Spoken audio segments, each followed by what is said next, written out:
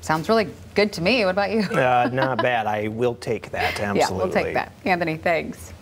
Have you ever wondered what your house looked like 75 years ago or what it sold for in 1950? Those were exactly the kind of things that you can learn in the archives at Grand Rapids Main Public Library's branch downtown. Previously called the Special Collections Department, the massive archives will now be known as the Grand Rapids History Center. The rebrand is an effort to make the collection seem more approachable.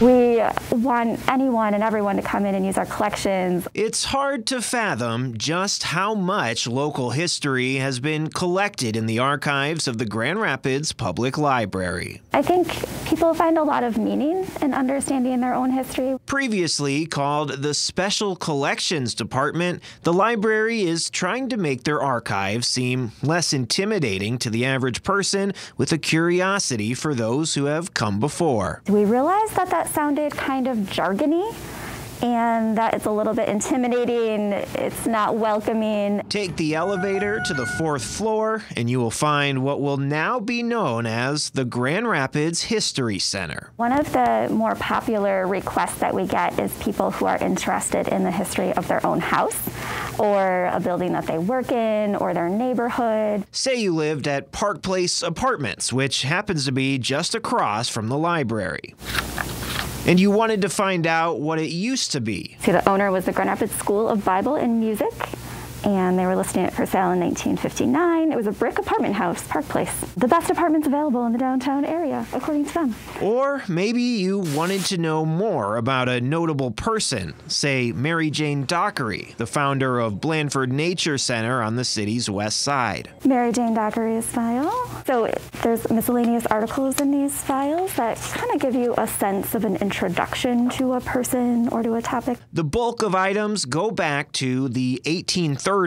All of it the result of countless historians and librarians who have collected and cataloged the items over the last century and change. The cemetery index was done by the Daughters of the American Revolution. They went and looked at all of the gravestones in Kent County, including decades of newspapers that are held on microfilm, a material that, if stored properly, can last up to 500 years. Yeah. There's photographs, there's documents, scrapbooks. We have over 1 million photographs. We have about 4,500 linear feet of collections. If material isn't readily available, there's always someone on staff in the History Center to help navigate your journey back in time. So if someone wants to look at an item from our archives, they fill out this request slip. This is the entrance to the Charcoal Inn from 1956. And so it's a photograph from inside the Pantland Hotel, which is now the Amway Grand. The library staff want this deep dive of a collection to be something that everyone in Grand Rapids can appreciate and knows how to access. You know, those of us that have worked here for over 10 years, we're still discovering things. It's really fun.